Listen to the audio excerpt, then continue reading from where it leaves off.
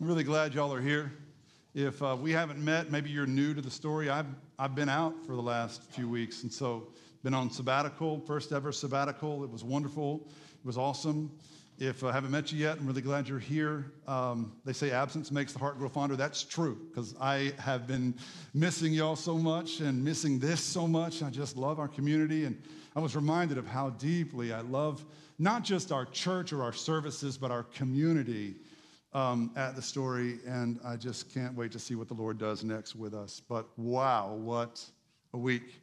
I know there's people here who still don't have power, people volunteering, serving up here or on the camera in the back, or folks backstage that showed up to serve and don't have power at home. And so our city is still recovering from this Jose Altuve of hurricanes, this little Category 1 that turned our city upside down.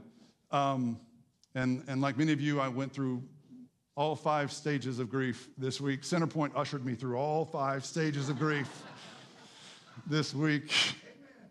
I know there's probably like a Centerpoint employee here who's never going to write another check to the stories. I'm sorry. Anyway, I'm speaking from my human side. It was the flesh talking, okay? But Monday was denial. Like, at first you're like, well, this isn't that bad. We can learn something from this. You know, kids, let's learn a lesson. And then quickly gave way, to anger. That's the second stage, and that was mostly setting in on Tuesday, just the anger, mostly directed at that little finger paint map they kept putting out, which didn't really mean what it said it meant. And then Wednesday was bargaining with God. I'm like, I'll do anything, Lord. I'll do anything to get power back. Thursday, I guess that's when the depression set in, and that's the peak of it for me, I think, was Wednesday night into Thursday. I think when the storm came in the middle of the night, because my family was relying on a little portable generator. And I don't know if you know this about little portable generators. They're not made for the rain. And that little machine has been looking for a reason to quit on me for years. And so I had this fear that, all we had at that point were fans and phone chargers, and we're about to lose even that because of this rain that was coming in like 1:30, 2 a.m. It was a thunderstorm, like lightning and everything. And so being the man of the house, the protector of my family, I got up from the couch where I was sleeping and grabbed an umbrella, which was metal, by the way, went out to the lightning storm, and just stood in my backyard, in my underwear, holding a metal umbrella as the lightning and rain was all around me. And I have no idea how long I was out there, because I'm certain I fell asleep for some time of that. I was standing up, falling asleep. And the next thing I remember is Giovanna, my wife, coming outside and just standing beside me. At first, she was like quiet, like just standing in solidarity with her husband. But I think she was trying to figure out how bad it's got with me. Like I'm in my underwear in the backyard with an umbrella. And she's just wondering, who do I call for this? And she says, Eric, what are you doing out here? And I said something like, my family. And then she said, Eric, what are you doing? And I said, I am not sure anymore. And then I just turned off the generator and went inside and sweltered in the heat for the duration of that storm. It only lasted another hour or two, but that was a long hour or two, right? And that's when the depression really set in. By Friday, the depression had given way to acceptance. That's the final stage of grief. And acceptance is the stage where every red-blooded man in Houston takes his phone and makes the call he's avoided making. Hello, Generac? Will you take my child's college fund, please, in exchange for one of them generators, And then Saturday afternoon, just when I thought we were never going to get power back, it came back on. So the Huffmans are in the clear. I know not everybody is, so it's not trying to make anybody feel worse or anything. But hey, you're welcome at the house. We've had people offering us. That's the church at its best, right? It's like when we reach out to others in times of need. And so at least we've had that opportunity. In fact, that's my prayer. Through all of this chaos we're living through now in our city, in our country, I hope God shows you what it means to be a light shining in the darkness, even when that darkness is literal, like it was this week, because every crisis is an opportunity to be Jesus to the world around us. And so as the church, that's who we're called to be. All right, so today what we're going to do with the rest of our time is open up a new series of messages. This series is called Modern Heresies. It's been a series I've been looking forward to for some time now. We're going to do two things with this series. The first thing we're going to do is compare the prevailing dominant worldview in our secular culture, like the way most people understand the world. We're going to compare and contrast that with what we're calling the gospel worldview, the worldview of Christ and his people. But we're not going to stop there. It's not enough just to compare the secular world and to Christian worldview and say, well, we're right and they're wrong. That's not it. The main point of this series is to identify and discern the times and ways in which the secular worldview bleeds into the church and invades Christianity and corrupts Christian minds and hearts. It happens all the time. That's where heresies are born. That's why we're calling the series Modern Heresies. So to sort of set the table, let's get some definitions out of the way, shall we? First of all, what's a worldview? Well, a worldview is just a framework of beliefs and values through which a person or group of people interprets reality. Everybody has a worldview. It's not just religious people or political people that have a worldview. Even people who say, I don't have a worldview, that's their worldview. Is to reject all worldviews, supposedly, but they contradict themselves. That's their worldview. Everybody has a point of view, a perspective through which they make sense of the world or define reality. So when we talk about a gospel worldview, what's the word gospel mean? Especially for newcomers to Christianity, to the church. What I mean in this series with gospel is basically the Christian worldview. Like, that's as simply as I can sum it up. The gospel is the Christian point of view, the Christian perspective that's based entirely on the free will, the free gift of God's grace shown to us in the life, death, and resurrection of Jesus. And it's available to every human being.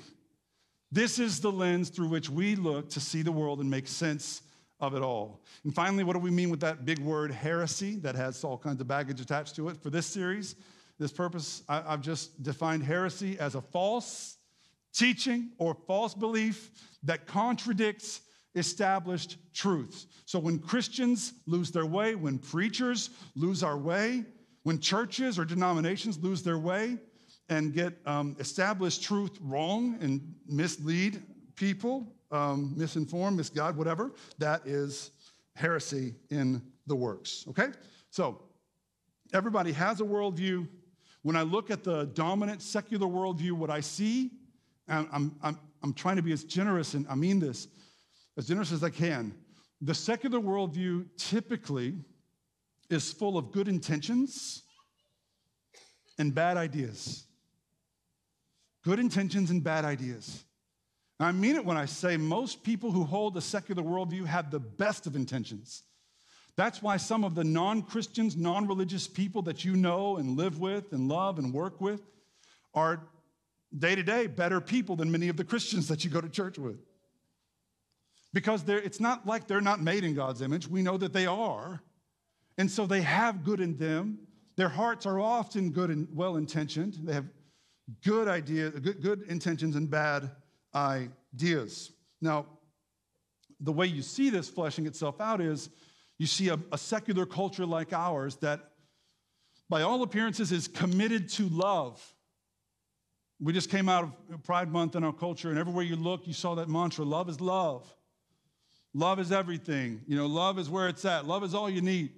These cultural mantras about love are all over the place, but no one in that secular framework is able to really define love or to explain why people who are ostensibly committed to love so often give in to hate toward those who don't love the way they love.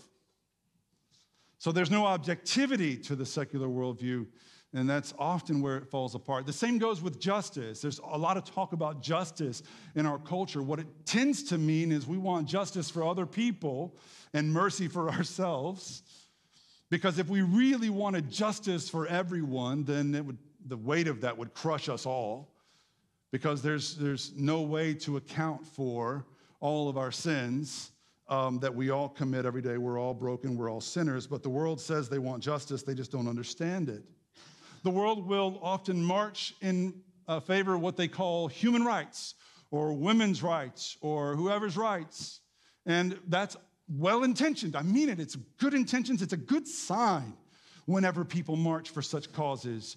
But the problem is that many in that framework, many secular people, I would say most secular people, would struggle to articulate why we should expect all human beings to have equal rights. What philosophical underpinnings are there other than just our feelings? I feel that everyone should be equal, that everyone should have rights.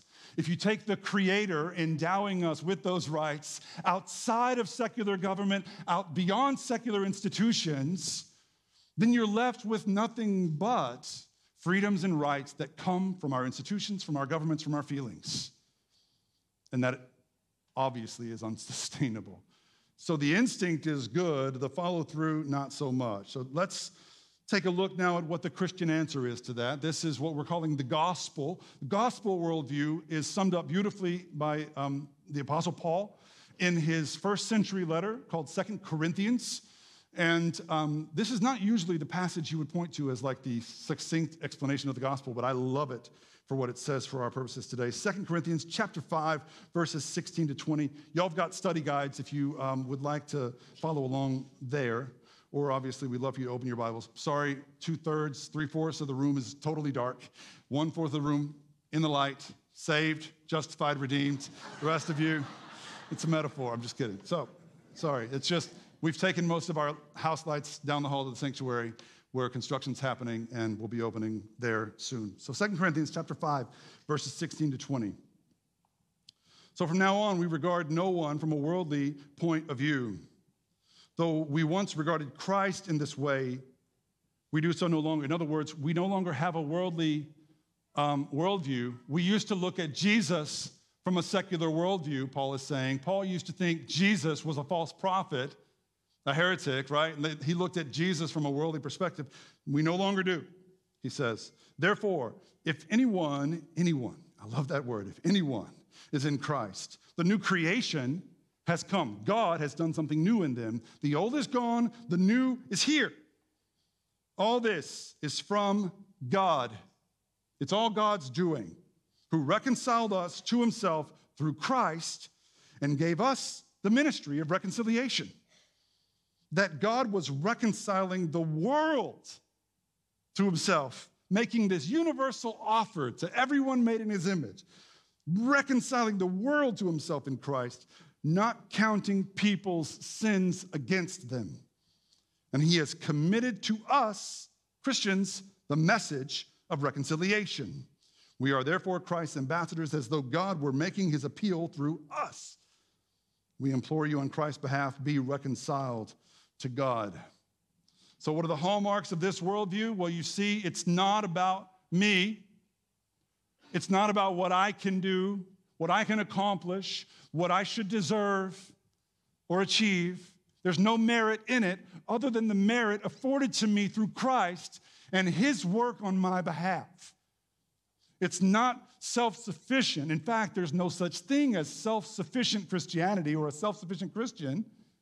There's only the all-sufficient saving work of Jesus, in which we live and in which we glory and to which we respond.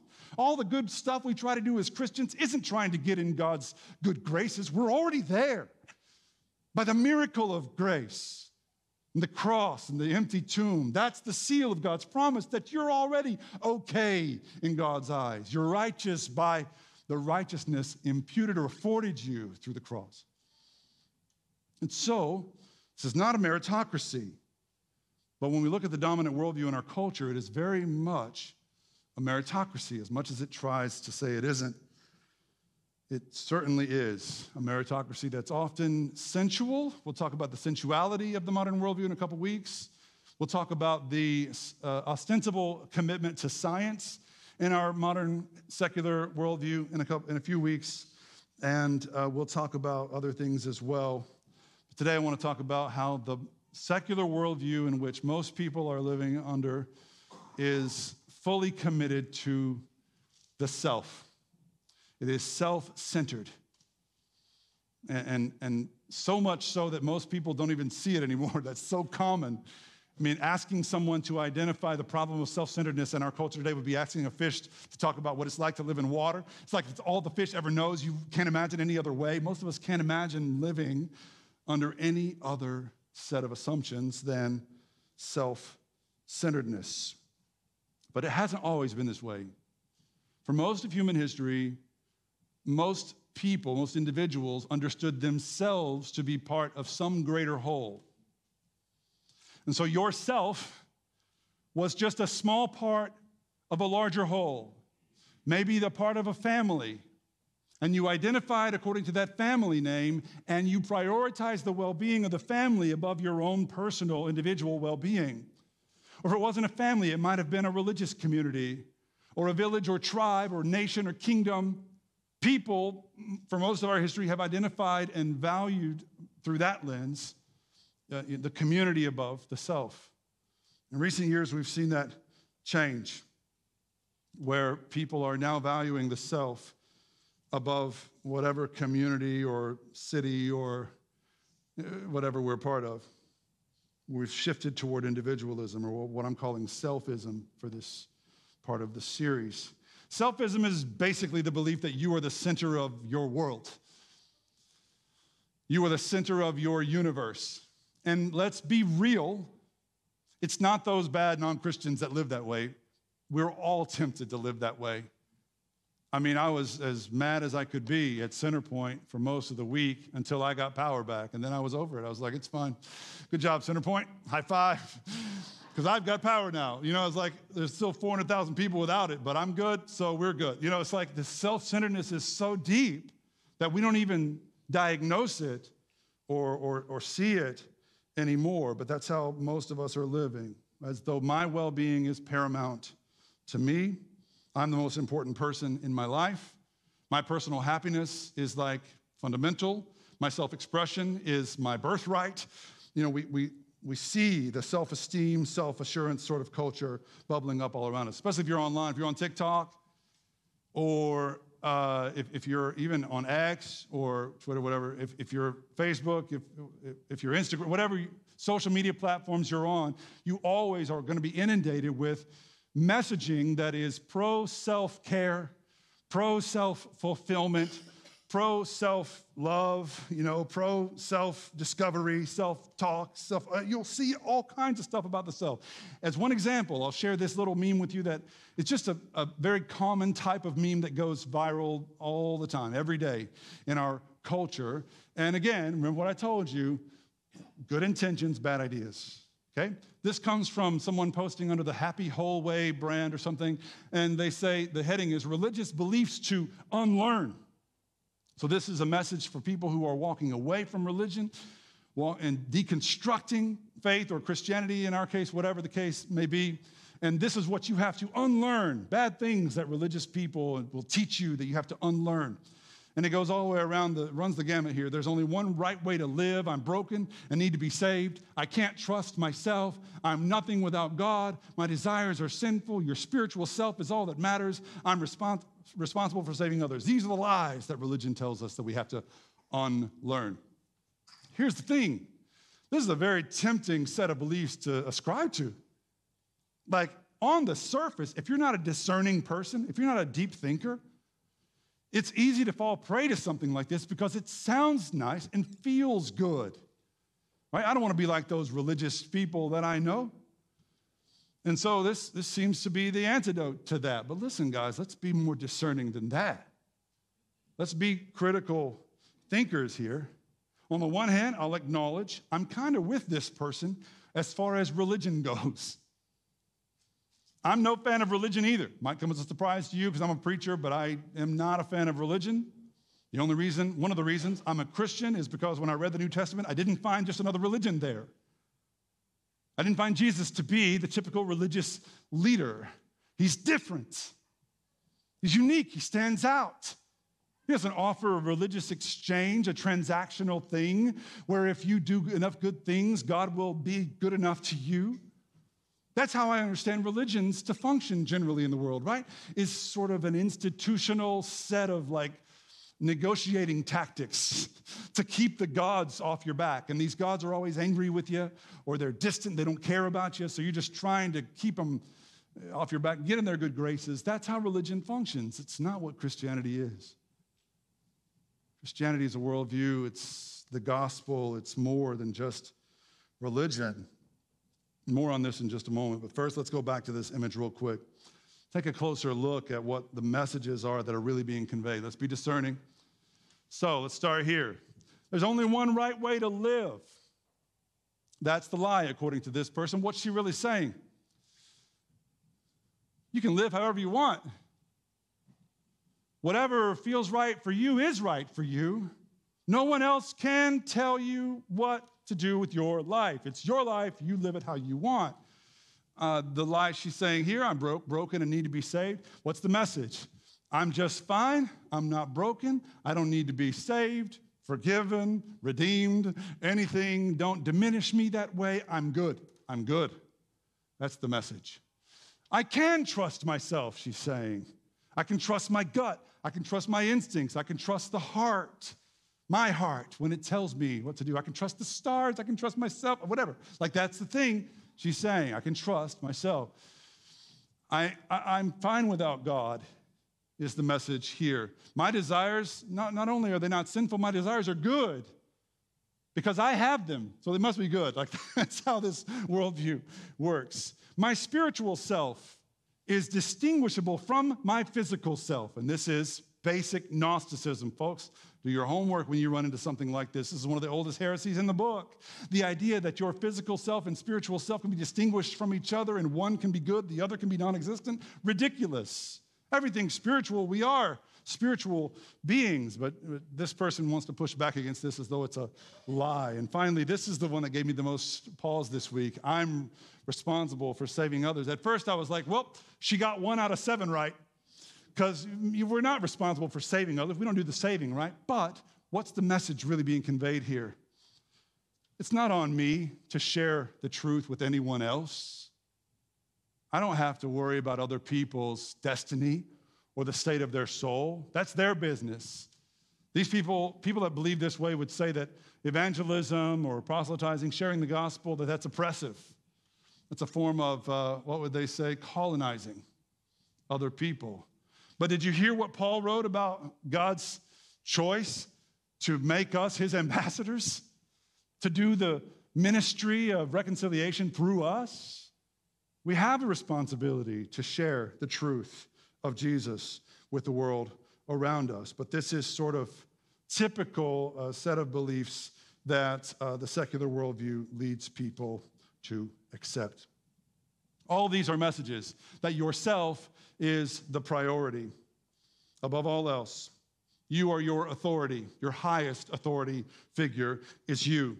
And you are good, no matter what, even when you aren't. You can accept the fact that you are, because the universe says so, I guess. Your desires are good if they make you happy. If you call something good, it's good for you. And here's the key. If God or God's word or the church or whatever contradicts what you understand to be good for you, you're not the one who's wrong. God is. Because in this worldview, at the end of the day, the highest authority figure is God. And if that's you, congratulations, I guess. You are your own God. Doesn't tend to work out very well, however, so I would caution you against it. Now, this kind of selfism I'm talking about isn't exactly new. There's always been selfishness in the human, experience, but there's something that has shifted in our culture dramatically since 2010, or about 2010. Social scientists have been really chewing on this, what's going on in our culture since 2010? Because since 2010, social scientists and other experts have seen dramatic upticks, unprecedented upticks in mental illness, especially among young adults. So what's going on? Why are rates of anxiety going through the roof? And why is everyone who's anxious, their anxiety is getting worse the more they try to treat their anxiety? The same goes for depression or self-harm, suicidal ideation. Young adults and teenagers especially are struggling with mental illness like never before. Why? What changed in 2010?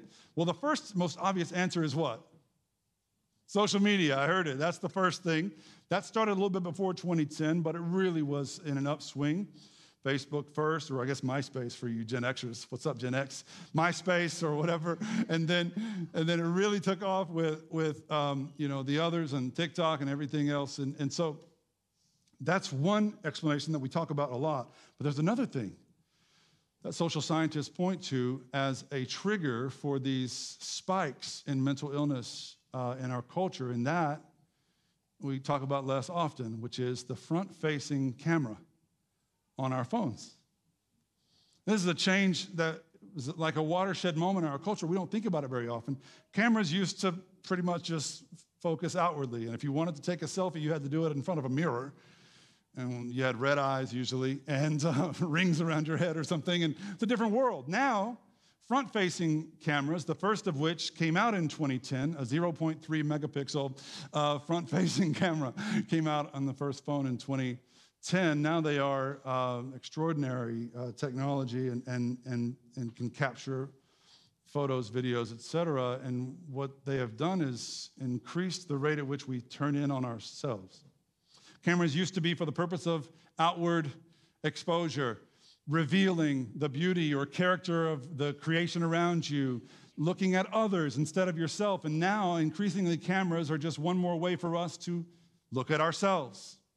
And strangely enough, no matter how much we look at ourselves, I would say that the more we look at ourselves, the less we like ourselves. And maybe it's because we're ugly. I don't know, but I think it's deeper than that. The more we look at ourselves and our problems and our flaws compared to other people's airbrushed situations on their social media feeds, for example, the more dissatisfied we've become with ourselves. This is one more example of how we are not good at self-governance, self-sufficiency, or being our own gods. We look at ourselves more than any generation ever has before.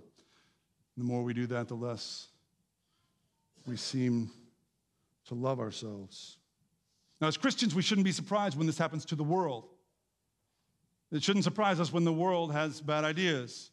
But when those bad ideas clearly are infiltrating the church, we should always perk up and pay attention. When bad ideas infect the hearts and minds of Christians and lead us toward heresy or lead denominations or churches off the beaten path of Christ, then we have to pay attention and call it out. And we see symptoms of this everywhere, or we should. For example, if and when the most influential Christian leaders, pastors, preachers in our culture look and sound more like cultural celebrities than they do Jesus or the biblical prophets, or when you go to Barnes & Noble or Amazon and look for the Christian books that are the best-selling Christian books, and a lot of them seem and sound like they could fit neatly with no conflict whatsoever in the self-help section of any secular bookstore. Instead of preaching the gospel, they're watering it down for the purpose of selling books. Or if you're a preacher or a pastor or a church leader, I know preachers always listen and watch other preachers' sermons and stuff. If you're a preacher and listening right now, ask yourself how you prioritize your time through the week. A lot of us have become programmed to prioritize for performative reasons, spending the majority of our time during the week getting ready to get up here and put on a show, as though that's what you need from us. You don't need another show. The world is full of shows that are better in entertainment value than any preacher could be. What you need is leadership, partnership, friendship, fellowship. The gospel is what you need. And it's what every preacher needs too. But sometimes we get it so twisted. We want to put on a show so that people will come and give and grow and all that. It's really not about that. As important as preaching is, that's not what it is about. And it's not just preachers that get off track either. If you look at worship in the same sort of way, through the same lens, as though worship is sort of a show that's meant to keep your attention, that's meant to get you out on time, that's meant to be, your style, your preferred style, watch out. You might be infected with secular self-ism. If, for example, sometimes you leave church and go, well, that stunk. That service stunk. You know, I didn't know any of the songs. And the ones I did know, I didn't like them. They were too loud. They missed a note. The word was wrong on the screen. Yeah. Or the preacher wouldn't stop talking. Here's your periodic reminder. None of this is for you. You see, you feel it, how deep the selfism has gotten for us, where we assume that coming to church is supposed to primarily bless me. We're here to bless God. The songs are for him. It's your opportunity, us as a community, to lift up our worship and praise to God, because worship is the only appropriate posture to take before your master, your Lord, your King, your sovereign. And so that's why we do this. Of course, there's a byproduct of us hopefully learning and growing and getting accustomed to the word and the rhythm of worship, and all that's good. But the primary purpose of worship is to bless God and worship him and put him where he belongs, on the thrones of our hearts, instead of looking inwardly for another hour in the week of this selfish, self-centered culture and life that we're living. So if we're going to have a Jesus-centered worldview, before we close today, I suppose we should look at what Jesus says about ourselves, right? For the purpose of time, I'm going to skip a little bit, but you have Matthew chapter 8 on your study guides. I encourage you to look at that one. That's where Jesus basically, I'll paraphrase it, he basically says, if you want to be my disciple, it's not about you. Deny yourself. Take up your cross. Follow me. He said, it's not going to be comfortable. It's not going to be easy, but it'll be worth it. And then in this other passage from Matthew chapter 20, Jesus outlines the ultimate choice that we all have to make. And if you haven't made it yet, I hope you'll make it today. Here it is. Matthew 20, verse 25 to 28. Jesus called them together and said, you know that the rulers of the Gentiles lord it over them. Gentiles, secular people. The rulers of secular people lord it over them. Their high officials exercise authority over them. Not so with you, church leaders, Christians. Instead, whoever wants to become great among you must be your servant. Whoever wants to be first in the kingdom of God must be your slave. Just as the Son of Man did not come to be served, but to serve, and to give his life as a ransom for many. That's the choice. You can serve yourself now and see God and everybody else in your life as sort of subsidiary servants of you. And that might feel like freedom for a time, but soon enough it turns into the worst kind of slavery. Because you're not made to be a master. You're made to be a servant of God. And the real problem with this secular worldview of selfism that we're talking about today is that when it falls apart, it falls hard. Because the masters you end up serving, the overlords of this secular society and the spiritual implications of it all, are often merciless masters who demand everything of you. And what starts out feeling like freedom ends up being slavery, and if nothing changes, it's eternal slavery. But on the other hand, if you make the choice to make yourself a slave, to make Jesus your master, to make the gospel your life's mission, you will find in him a master who is unlike no other. The only master who's ever willingly laid down his life for all people, those who love him and those who don't. He laid his life down for us all the same. The only master you'll ever find who will not exploit you, who will not take advantage of you, who will never extort you, who will only lay down his life for you, so that by making the choice to be his slave, you will find freedom forever. It's the only way to be truly free, is to bend the knee to the only master who loves you more than anyone ever will. who loves you more than you even love yourself. You and I aren't made to be the masters of our own lives. I'm not even made to be the best leader of my own family. My highlight of leadership of my family this week was standing in the backyard in my underwear with an umbrella in a lightning storm. It's as good as it got for me this week, but praise God for Jesus. It's not up to me. All I have to do is surrender to his lordship, to be his servant, his slave, instead of seeking my own self-interest first. In that simple choice, there is freedom. Some of you have never known, but you can know it right now. Instead of bending the knee to the secular world and its interests, which are often so merciless, which will have you doing what you're supposed to do and saying what you're supposed to say and voting how you're supposed to vote and posting what you're supposed to post, lest you incur the wrath of the secular overlords you're serving. Instead of all that, you can have freedom in Christ. You can have a master that loves you unconditionally. All you got to do in this moment, say, Lord, I'm done. I've reached the end of myself. Lord, I surrender. Will you make me yours?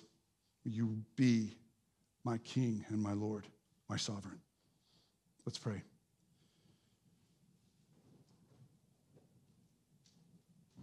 God, I pray right now, especially, primarily for those who have yet to make the choice to give way at last and surrender and bend the knee to the only Lord who will ever love them back. I pray for those who are on the precipice of that life-altering, earth-shattering decision to surrender to you, to make you the Lord of their lives, to receive you as King and sovereign. Lord, I pray right now there are souls in this room changing forever. Futures, trajectories, families being brought back from the precipice of destruction and falling apart, redeemed by your grace, set on the path that leads to life, abundant and eternal. Lord, I pray for the decisions being made right now. I just give space right now for individuals, for people to make that choice to say, yes, Lord, at last. Yes, I'm done. Yes, I'm home.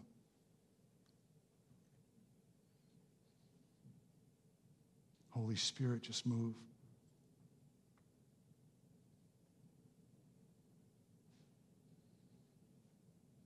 Thank you, Father, for your Son, Jesus, in whom everything rests and through whom all things are held together.